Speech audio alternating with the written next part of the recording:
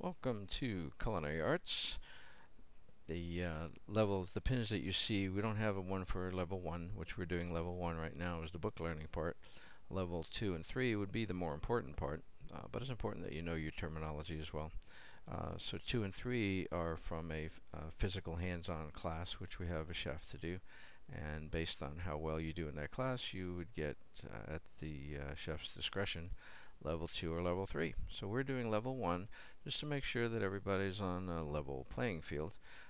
With the terminology, not everybody knows what a salamander is, what a mandolin is, broiling, baking, sauteing. So we're just acting like nobody knows nothing and just going through to get everybody in a level playing field, gets you a certification, moves you up towards professional chef and professional in general, and leads towards Master Certified Food and Beverage Director, which is the ultimate certification that we have, and it would include everybody would have to do at least this lecture. So CCP1 is owned by the Global Food Service Institute at the State University of New York at Morrisville.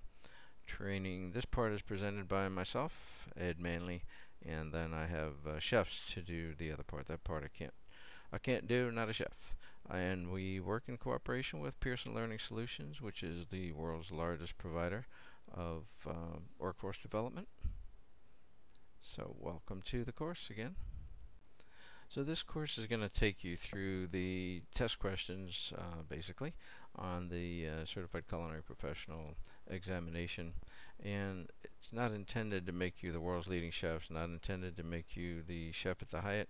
It is intended to make you better than you were yesterday, to give you the basic knowledge of the terminology. So if the chef sends you to the back to get a mandolin, you don't show up with a musical instruments, that type of thing. So not everybody knows that, so I'm going to assume you don't. Some people who are taking this are, highly qualified chefs that have been around a long time, and for all this stuff you're going to go, yeah, duh, and that's fine. It's the same thing, when a Spanish person takes Spanish, because they just need 3 credits. So anyway, let's start with terminology, because that's important that you know. So becoming a professional chef requires skill, dedication, and professional pride. So that would be a test question. So easy enough, but we just want to make sure that everybody knows what does it take to be a chef. You got to be skilled, obviously, and you got to be dedicated, because it's not easy, and professional pride in what you produce. What is the sous chef? That's the cook who supervises food production, reports to the executive chef. He or she is second in command of the kitchen, and usually it's the one who actually runs the place on a day-to-day basis. It's important that you pronounce these all properly, and so I've, again, some people, most of you would know this, but not everybody does, so I'm trying to get everybody on a level playing field. So I've spelled them out phonetically. So garde-manger is the cook in charge of the cold food productions, also referred to as the pantry chef.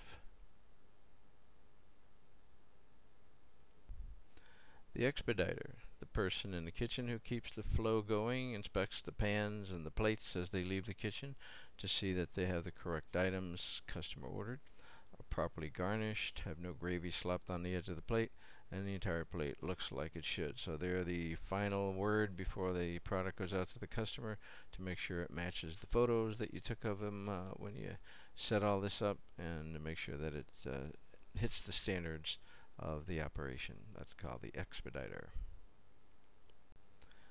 Blanching versus parboiling.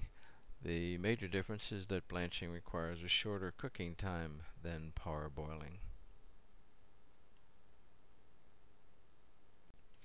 The dry heat cooking methods. Cooking by dry heat is the process of applying heat either directly by subjecting the food to the heat of a flame, or indirectly by surrounding the food with heated air or heated fat.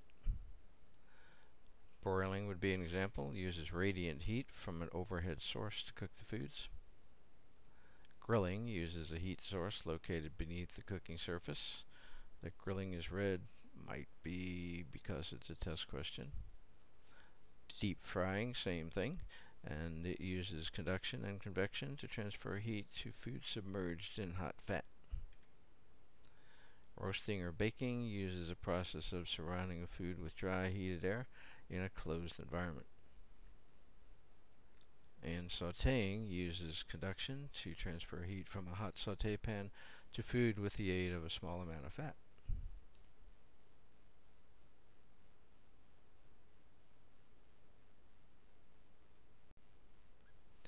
Pan frying is a dry heat cooking method that uses conduction to transfer heat to a food resting directly on a cooking surface. The most accurate way to determine doneness is the appearance or color. Should be well browned on each side.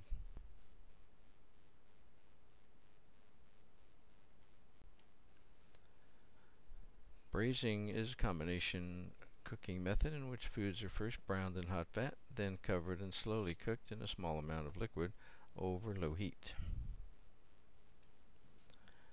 Beef pot roast is an example of when braising should be used. So the test question would be, what's an example of a product that you would use braising for? Would be beef pot roast, or it might say beef pot roast, the best way to cook it would be braising and some other choices. So beef pot roast braising.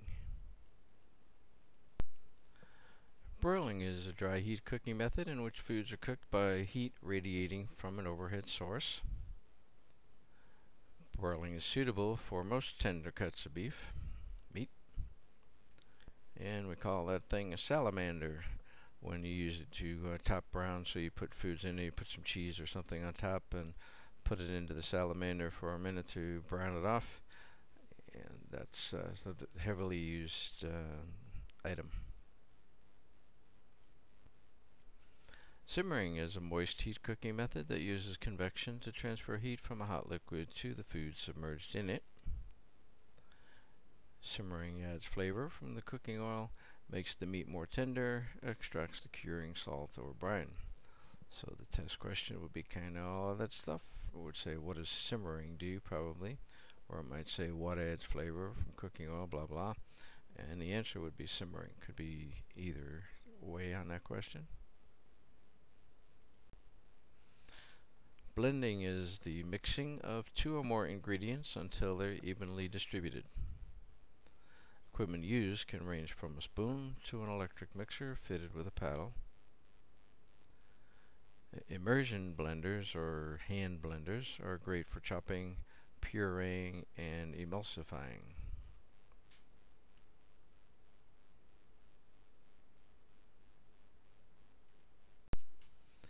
Flavor is the distinctive quality of a food or drink perceived with the combined senses of taste, touch, and smell. So flavor we think of as taste, but it's also touch and smell.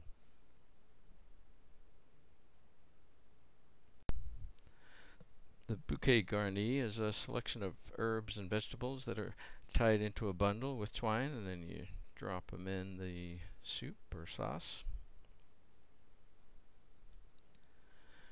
Useful for introducing flavoring, seasonings, and aromatics into stocks, sauces, soups, and stews.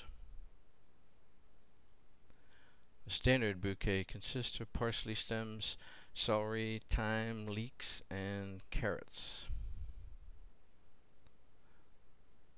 I think there's a test question about that, or what's not in a bouquet garni. So remember, parsley stems, celery, thyme, leeks, and carrots are in a bouquet garni. To make a white roux with 8 ounces of clarified butter, you will need how much flour or cornstarch?